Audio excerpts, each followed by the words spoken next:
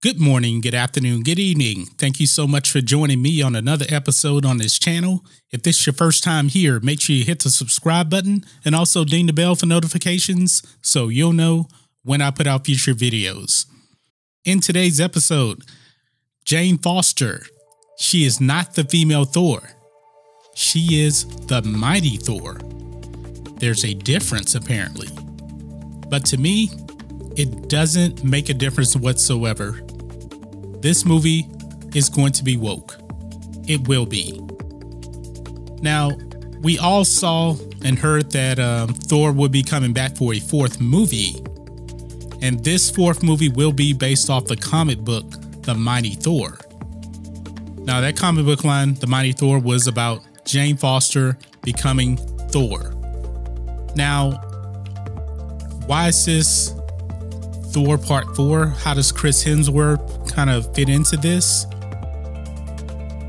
I don't think he's going to be the star of this movie for one thing, because this Mighty Thor comic book was mainly centered around Jane Foster becoming Thor because she ends up getting cancer and she has to take chemotherapy and everything like that.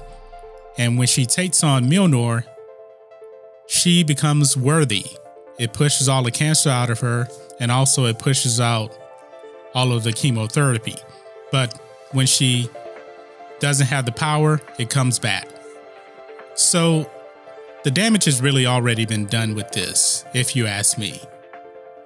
The Mighty Thor. This has to be one of the worst ideas that the MCU has come out with.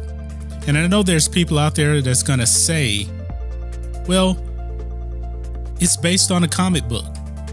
True, it is. It's based off a comic book that Disney owned and started back in 2015 or 2014, I should say. So this is something that they wanted to get woke and put out there. So now all of the SJWs and everything, they're like, this is based on a comic. Yeah, a Disney influenced comic book. But anyway, Taika Waititi has clarified that she is not the female Thor. If you look here, somebody says, completely normal and makes sense that when Thor is a man, he is Thor, and when Thor is a woman, she is female Thor. Taika Waititi says, correction, she is Mighty Thor. So there's a difference, she's not female Thor. But here's the thing. Why does she have to be Thor? Why can't Thor himself be Thor anymore? Now, based on a comic book line, Thor becomes unworthy and he can no longer wield Mjolnir. And apparently Jane Foster, she becomes worthy. Now, this is just more destruction of the character of Thor. I've already mentioned it before. The way he was treated in Avengers Endgame, that was just horrible. The way he was portrayed. Being a quitter, out of shape, fat. They just made fun of the Thor character throughout that whole entire movie. He doesn't want to be king of Asgard anymore. He gives it to Valkyrie for no good reason. So this movie is going to be all about the women.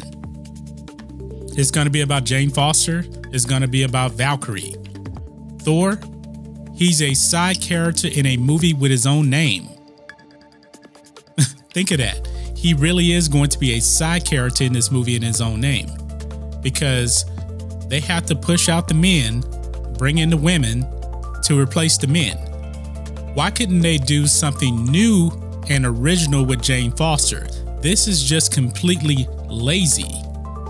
It is so lazy. It's so ridiculous. And this comic book line was a flop. They canceled the comic book line last year, I believe.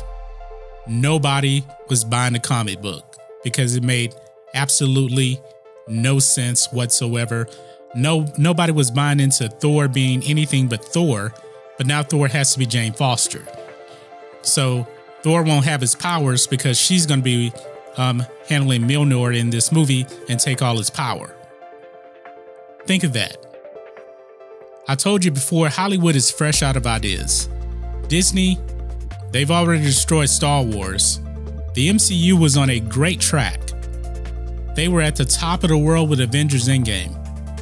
And now they're just going crashing and burning now into phase 4. Phase 4 doesn't seem interesting at all, if you ask me. The Eternals doesn't sound interesting.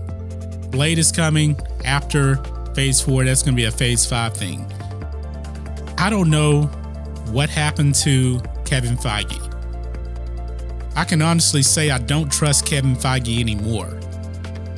This is probably going to be one of the worst ideas that he has greenlit since he's been the president of Marvel Studios. Thor: Love and Thunder, I don't even like the name. The name sounds like some kind of a bad 70s porn movie, if you ask me. But that's just my thoughts on it. Do you guys actually like the name Thor: Love and Thunder? They should change the name to Thor: Love and Woke, because that's what it sounds like. So she's Thor, he's not Thor anymore, but hey, they ruined him in Avengers Endgame. And I liked Avengers Endgame, but I absolutely hated what they did with Thor in that movie. So guys, what do you think of this? No more female Thor. She is the Mighty Thor. And she is going to be the main character in this movie. I can't believe Chris Hemsworth is going to be a side character in a movie with his name in it. But to me, Thor is his name. It's not a title. So why did they have to call her Mighty Thor? Couldn't she just be like the Mighty Jane Foster? I mean, that's her name. Thor is his name. It's not a title. It's not like king or queen.